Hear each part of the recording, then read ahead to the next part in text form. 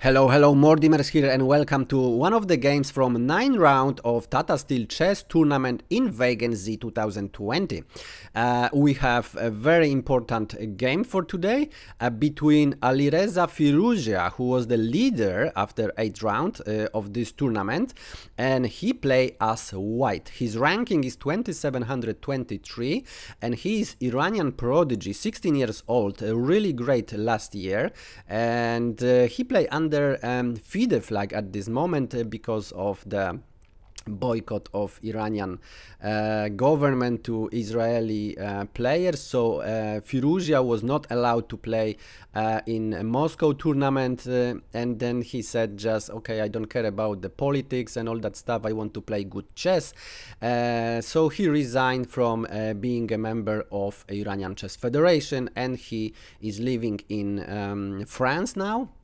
And also his future is unknown for now.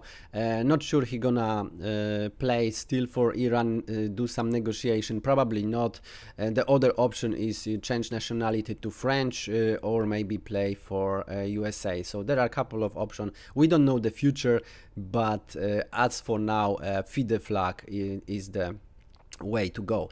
And as black we have Magnus Carlsen, actual world champion. His ranking is incredible, 2872, the best player in the world, the highest ranking in the world, and for a couple of years he is unbeaten.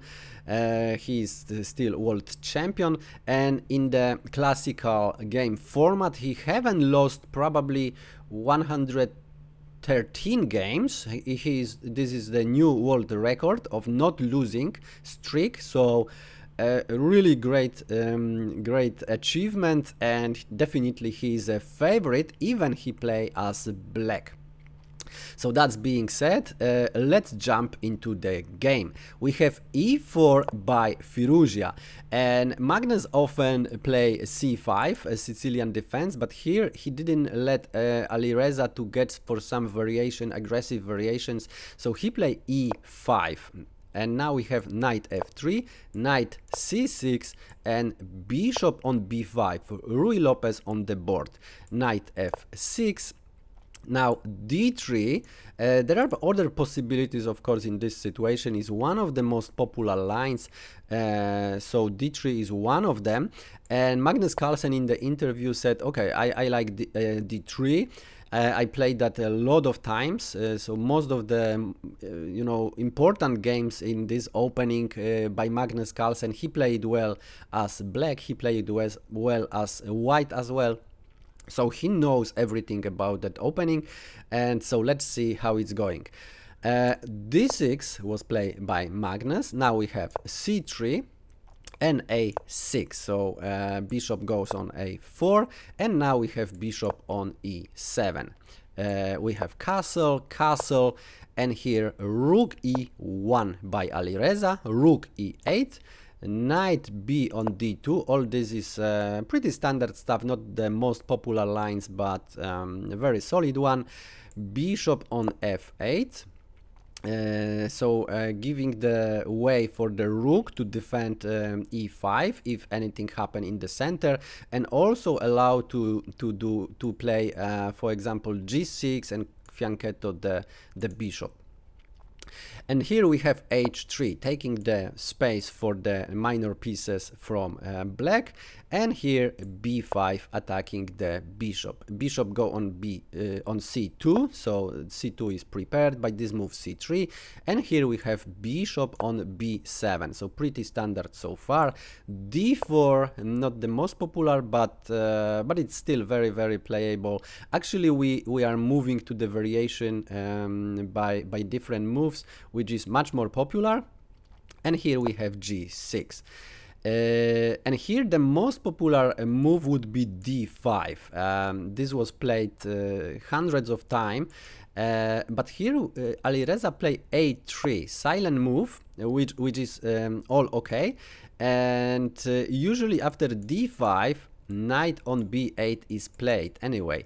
So Magnus first play knight on b8, And here Alireza should go for some plan of maybe b3, maybe b4. That would make sense after a3, and after that just bring the bishop to this diagonal and move the rook on c1, and that would be totally fine in that position. However, he played d5 first, and this position was not reached, at least I didn't find it. So something is not right about that. But what could it be?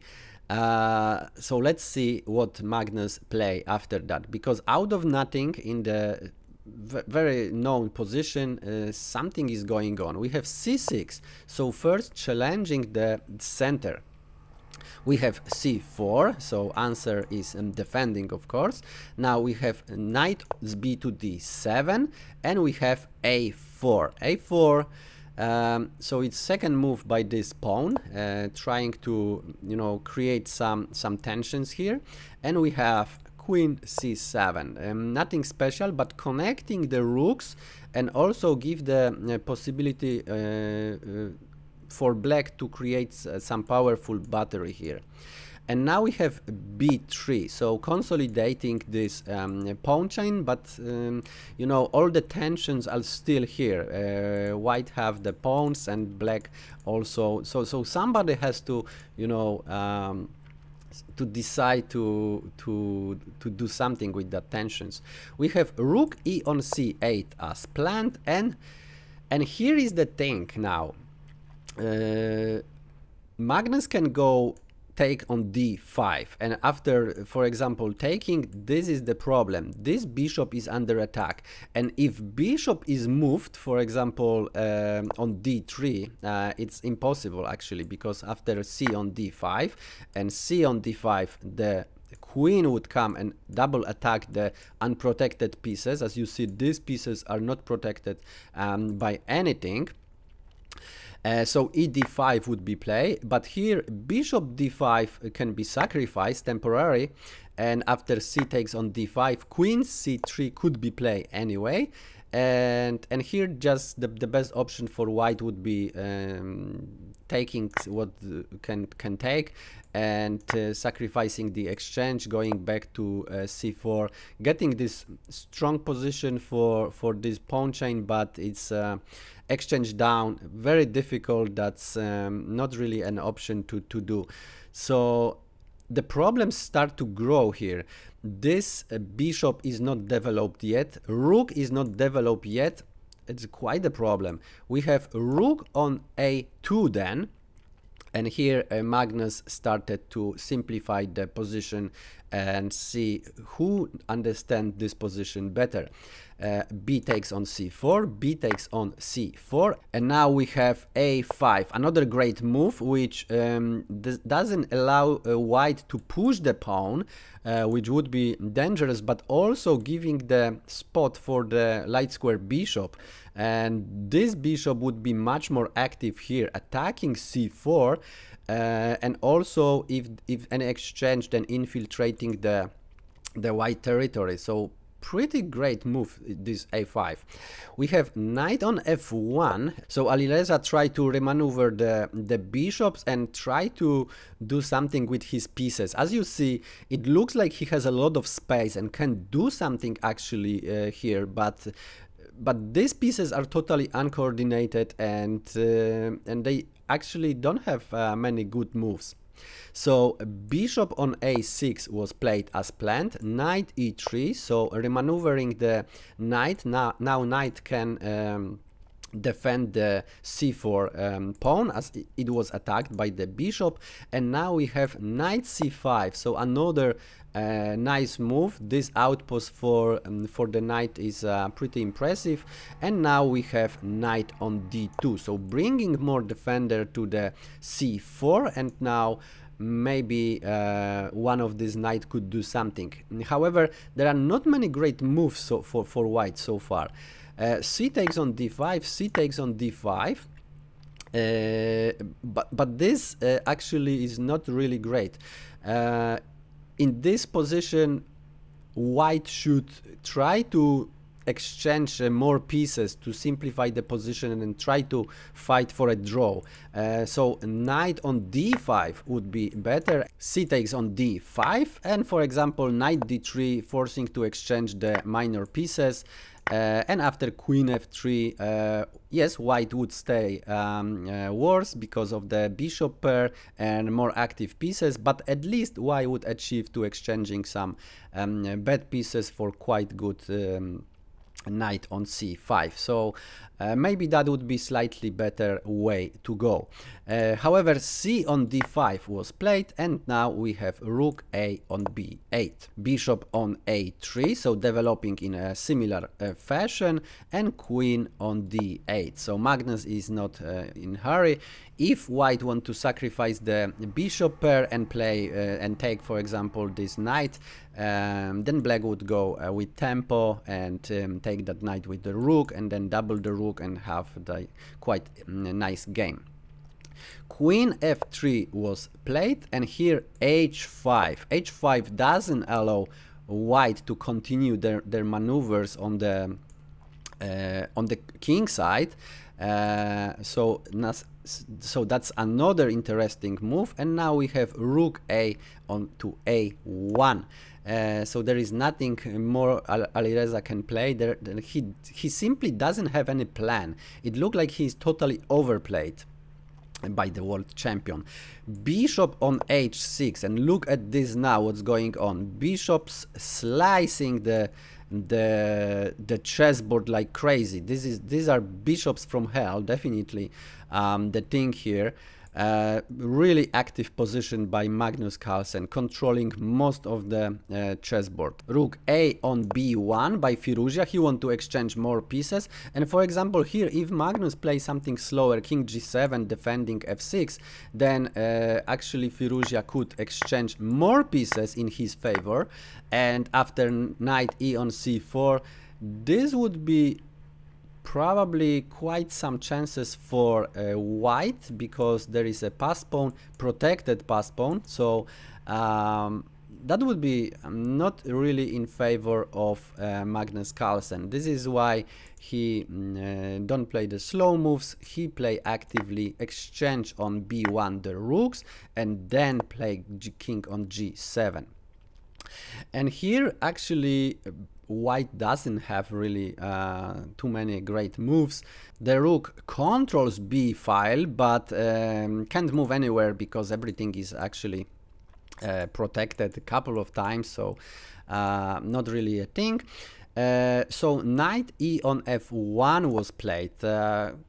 Pretty waiting move, but here Magnus play another great move, h4. h4 actually squeezing white of playing. White doesn't have good moves. Nothing can be played. So knight e3 going back, but then bishop on f4, squeezing even more and challenging Alireza. Hey, you cannot play this g3 move. And Alireza, what? I cannot play this move? Hold my beer. And you know, queen on c7, of course I'm joking, but Alireza actually played this g3, and it's not really great move. Maybe better would be rook on e1 actually, and then after knight h7, bishop pinning this this pawn, and actually queen can take on f4, so probably would have to play like king g8, get out of this pin. And after queen a3, moving from the harm way on the king side, knight g5 would be played, and yes, still Magnus has a lot of advantage here, but white would have more chances to survive. But he played g3, and after h takes on g3, f takes on g3. Actually now this diagonal is open, so there is another problem here. Now queen can come and attack on this way. So we have bishop on h6 first, retreating after doing the job on f4, and now we have h4, and this is really bad move. Actually Alireza do nothing about this threat, And here Alireza, if he move king on g2, which looks quite okay, queen a7 would still be played, and after rook b2, bringing some defender on the second rank, for example, we would have bishop takes on f1, knight takes on f1, bishop c1, exchanging some pieces on the queen side, and now knight a6. So this defender was lured to a3, and now this is the threat to take this bishop. So bishop would move to d3, queen c5, attacking the rook. So rook has to move to a1, and now knight g5, threatening the queen e2, and now, for example, queen d4. So position of black is totally dominating. Rook is under attack. This pawn is under attack 3 times, and it's defended only twice. So much better for black. This is why h4 was played, but it's not really better. We have queen d7. And now look at this move. This d7, queen is centralized now, can take an action with attacking the a4 pawn. So that is the one thing, but also if needed can be moved to the king side in some rapid attacks. There are some tricks here, and white really has to be very careful here. So king g2 was played first, not allowing the move to h3, but now we have simply knight a4, so winning the pawn, and bishop a4, queen a4, and here we have bishop on d6, so a counter attack and creating the pass pawn by Alireza. So quite interesting, and also attacking the e5 pawn, and this is really powerful attack, because now this knight actually can't be defended. This bishop can help to defend. Queen can't really come to defend the knight, so first defend the e5 pawn. That's the most important thing, of course. And we have queen f2, and in this position Magnus Carlsen just exchange, so pretty simple. And bishop take on f1, so exchanging even more pieces. And here Alireza Firouzja actually resigned the game. He don't see chances to play. So for example, if he take by knight, what would happen? Knight e4 with check, and king e3, king f3, and then take the bishop and win, and black would have easy win with the one minor piece up. So that wouldn't be a way. But what would happen if king f1 is played? This is pretty interesting.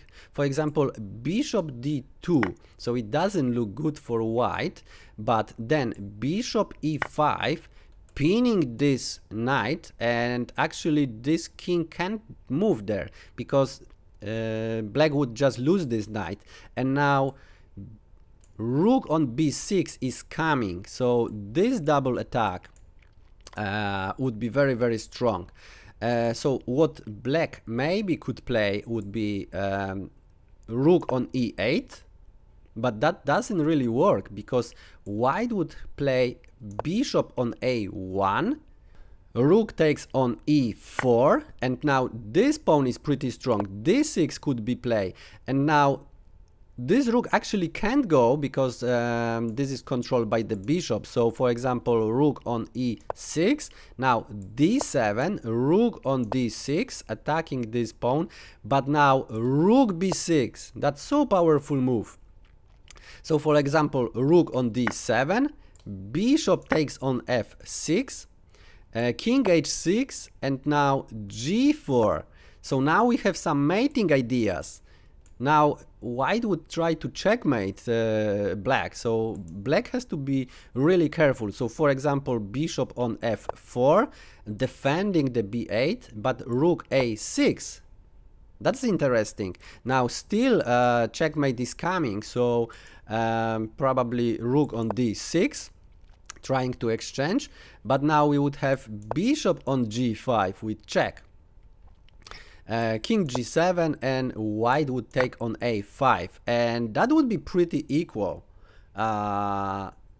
And that would be, you know, some drawing chances for Alireza Firouzja. So he still had some chances to trick Magnus Carlsen. Probably that wouldn't happen because, of course, Magnus Carlsen in this position he wouldn't go for rook on e8, which it looks okay, but actually if calculations are done properly, then bishop on c3 is winning for black. And yes, rook c1, very powerful move. Now the bishop is pinned, but actually after bishop e5, rook takes on c8 and bishop takes on g3, rook c4, defending.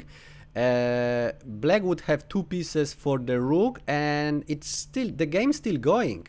Rook can have some plans and can just push the d pawn, so there is some counterplay. I think still Alireza Firouzja should try at least to fight a bit longer, but after bishop on f1 he just resigned the game. So Magnus Carlsen won in style. He outplayed Alireza Firouzja, young pretender, 16 years old boy from Iran. Really impressive career so far, but that was not enough for Magnus Carlsen, the strongest player in the world at this moment. And what is worth to mention, Alireza Firouzja has only 1 minute on his clock, and this is the move number 39. So last moves are done in hurry, so not maybe the best and precise move, but Alireza Firouzja was definitely outplayed by world champion, so not time yet to beat Magnus Carlsen in serious tournament. And we have standings after round 9, very interesting. Fabiano Caruana is a leader now, he drew today, but Wesley So, Magnus Carlsen, Jordan Van Forest and Alireza Firouzja have 5.5 points, and Magnus Carlsen still play against Wesley So if he wins, he gonna be serious candidate to win the games. Caruana have to play against Firouzja still, and against Jan Krzysztof Duda, who has a very solid tournament, but also Magnus Carlsen also play against Duda. So really exciting to the end. Still a couple of rounds. We have 13 rounds, so 4 more rounds. So yeah, as always, I created a study on Lichess, link in the description. So if you want to see more lines of this game, go and check. And of course, if you like this video, click like. If you don't like this video, click unlike. Leave the comment. I would like to hear from you. Maybe you're gonna have some suggestion. Maybe you want some other games to be covered. And for now, thanks for watching and see you in the next one.